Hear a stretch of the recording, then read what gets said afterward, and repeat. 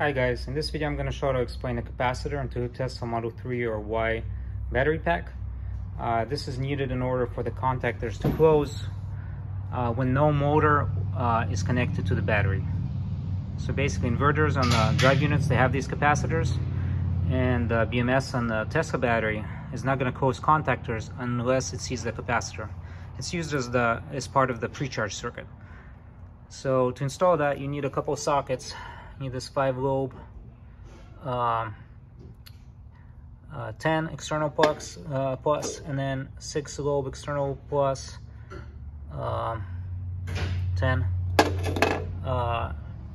This socket is used to remove 3 bolts that go here, and this one is used to remove all these other ones. So you then remove the lid and you wire in the capacitor with the negative going to this right bolt and the positive to this left one.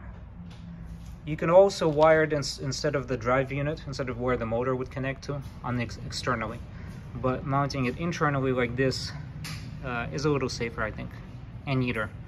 Then on the battery, you just have one cable coming out leading to the inverter.